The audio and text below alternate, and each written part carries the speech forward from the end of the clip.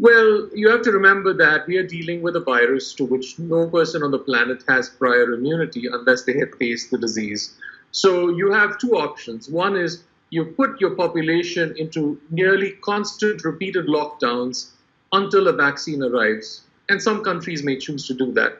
Some others might say that, well, I'm not going to put my country in lockdown. I'm going to keep it under control. But of course, the disease is going to continue to spread. And my objective is just to keep it under control so it doesn't overwhelm my health systems. But in the process, I get to herd immunity.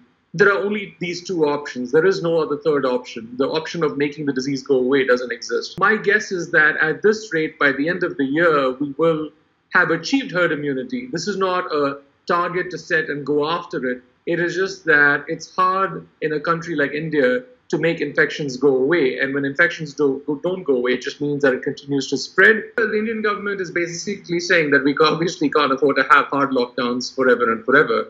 And if you don't have a hard lockdown, by default, you are going into a world where you will reach herd immunity.